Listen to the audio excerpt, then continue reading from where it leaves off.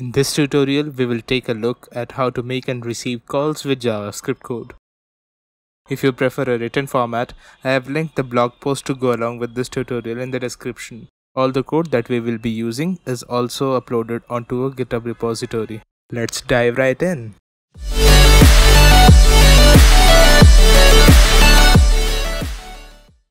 So for this tutorial, make sure you have Node.js installed. Also, a package manager for Node.js will be required. npm or yar is your choice. We also would need ngrok to create an HTTP tunnel. We start by creating a new directory, js-calls, and navigating to that directory in a terminal. Once that is done, we initialize a new Node.js project using yarn init by accepting all the defaults. Next, we add a few dependencies. We add Express, that is a web framework, Morgan, a request logger for Express.js, the Vonage Server SDK for Node.js, and .env to manage the environment variables. Give it a bit, and once that is installed, we will go ahead and add a new development dependency, NodeMon. NodeMon restarts our application without having us to restart it manually. Now, let's open a code editor like Visual Studio Code. At this point, I typically like to go into the package.json file and add a couple of scripts. Now, at this point, we would need a Vonage API account. In order to get a Vonage API account, navigate to dashboard.nexmo.com. Once you get there, click on Sign Up and create a new account. When you sign up for the Vonage API account for the first time, you also get some free credits. Once you reach the Vonage API dashboard, click on the Your Applications tab on the sidebar. Create a new application on the Vonage dashboard and give your application a friendly name. Next, generate a public and private key pair and save the private key to your project directory. Here I am navigating to my project directory and renaming the file and saving it. Once that is done, scroll down in the window and click on Generate New Application. Once that is done, you will get an application ID. Once you have the application ID, scroll down on the sidebar and get to the Numbers section. Click on Buy Numbers. For this tutorial, I will be buying a new number that is based in United States and has the voice feature enabled. I will click on Search and buy the first number that appears in the list. I will click on Buy again to confirm my purchase. Note that you have some free credits in your account, so this won't be a problem at the moment. Now once you have purchased a number, go back to the Your Applications page and click on the application that you have just created. Scroll down in the application overview page and click on the link button next to the number you just bought. That it is now linked to our application. Now we have the Vonage number that is linked to this application and also the application ID. We will use this information in the next parts of this tutorial. Now go back to the code editor and create a new file called .env. This file will contain all our environment variables that we will be using in this tutorial. The to number will be a default number that we will call through this application. The Vonage number was the number you just bought. The Vonage application ID, API key and secret are available on the Vonage dashboard itself. The Vonage private key path will contain the absolute path to the private key file that you had downloaded while generating the application. And port. I will be assuming the port value to be 5000. Once you have filled all the values into the .env file, we will create a new index.js file. This will be the first JavaScript file that we create. We will import the .env module as early as possible in our code and configure it to load all our environment variables. Next, we import all our dependencies one by one. We first import Vonage Server SDK, then Express.js, and then we import the Morgan middleware. Once we have imported all the dependencies, we will have to instantiate a new Express.js application and an instance of the Vonage class. The Vonage class constructor in the SDK given accepts an object as an argument. This object will contain the API key that is available in the process.env object, the API secret that is also available in the process.env object, the application ID,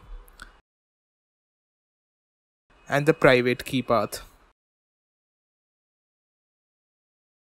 Once we have instantiated Express and Vonage, we have to configure the Express application to use the Morgan middleware as well as enable to parse the JSON contained in a request body. In order to make a call using the SDK, we have to call the vonage.calls.create method. This method takes an object as the first argument and a callback function as the second argument. The object in the first argument will contain a property named 2, which will be an array of objects that have the type and the number properties within them. Here we are accessing the toNumber from the environment variable. Then it should also contain a from property that should also be an object that has a type and a number associated with it. Here I am using the Vonage number as the from number. Next up, we have to have an XMO call control object, also known as NCCO, that will define the call flow with the voice API. This NCCO object is an array that has certain objects. Now these objects must have a property named action. Here I am using the talk action, which also requires us to use the text property to define the text that will be used to synthesize a voice from.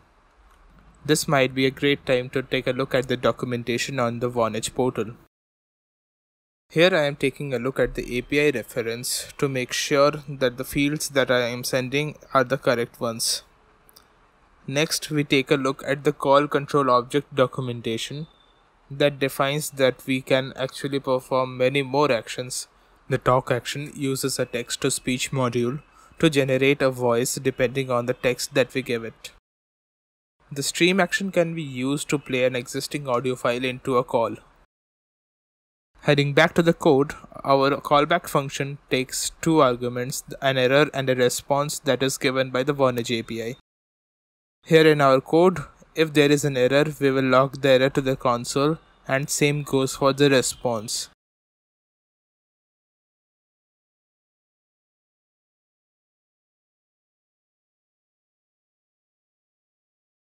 At this point, we have a basic structure ready for making a call. Now if you try to run it using yarn dev, the application should throw an error saying that the voice application capabilities are not enabled on our application. And that is true. If we head back to the dashboard and click on the Your Applications tab and click on our project, then click on the edit button that is there on that page and scroll down, we will see various capabilities that can be enabled. We need the voice capability to be enabled for our Vonage application to allow us to make and receive calls. These endpoints can either be get or post endpoints, as we can see that we can select between the two. Back in our code editor, let us define a new HTTP post endpoint at /events using Express. For the request handler, we will simply take the request body and log it to the console. Apart from this, we will send a HTTP status code of 200 to any client making the request.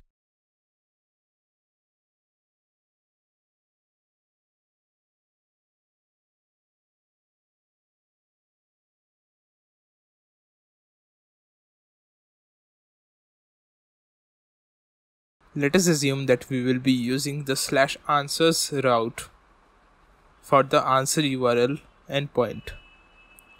Here I am creating a placeholder for that. Next, we have to configure the Express.js application to listen on the port that we had defined in the .env file.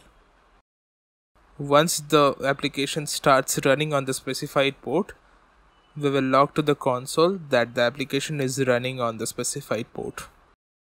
The endpoints that we just created are still not accessible to the Vonage servers because they are running on localhost. Here we have to use ngrok to create a publicly accessible HTTP tunnel. We run ngrok HTTP 5000 to forward all the traffic that is coming in from that tunnel to the port 5000. The web interface URL allows us to gain access to a web UI where we can easily inspect all the requests that are coming into the tunnel.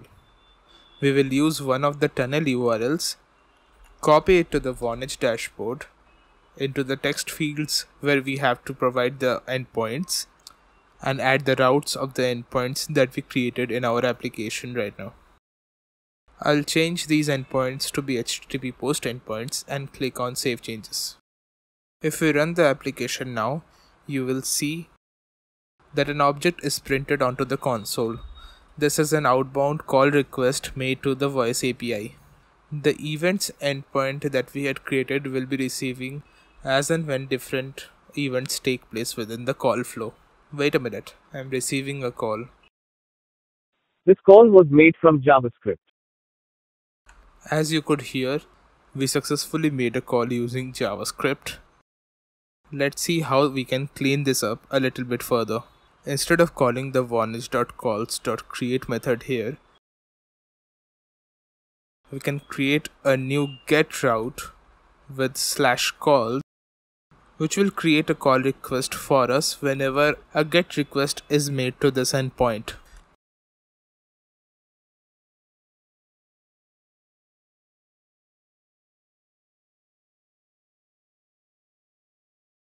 In this route, we will send an OK message to all the clients.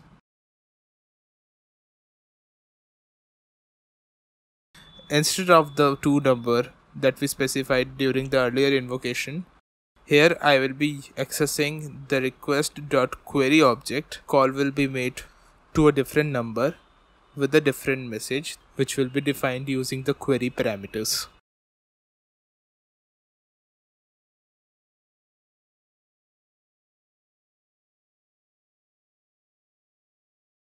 Now if we make a curl request to this endpoint to my phone number with a custom message, that should work too.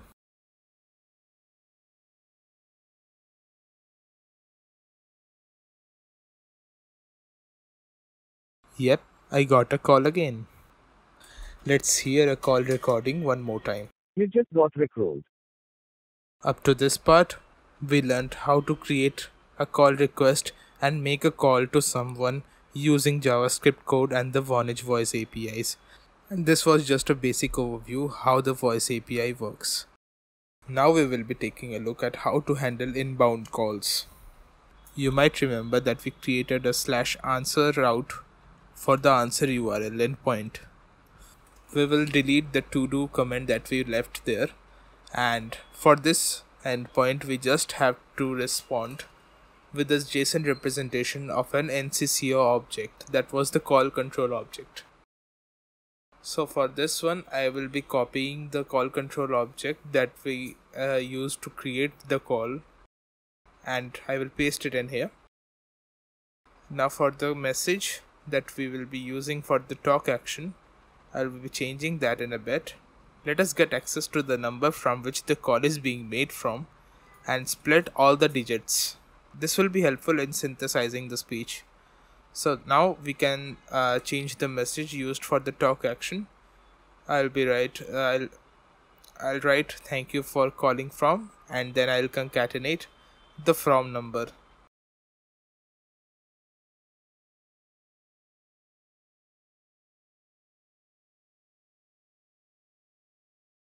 Now we also have the ability to stream different audio files that are hosted online using the stream action.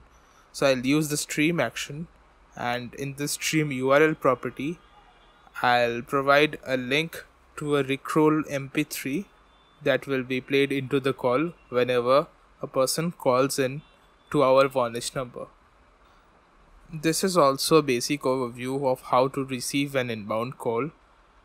You can also accept user input using DTMF tones and speech recognition. But let me just make a call to the Vonage number once now. Thank you for calling from 2635.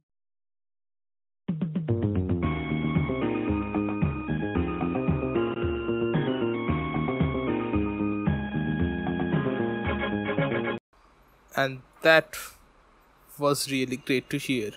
Our application worked correctly. NCCO defined the call flow as we expected it to be. All the code that we just used is also available on the GitHub repository linked in the description below. That was it for this video. Do leave a comment below or create a ticket in the GitHub repository if you have any trouble following along this tutorial.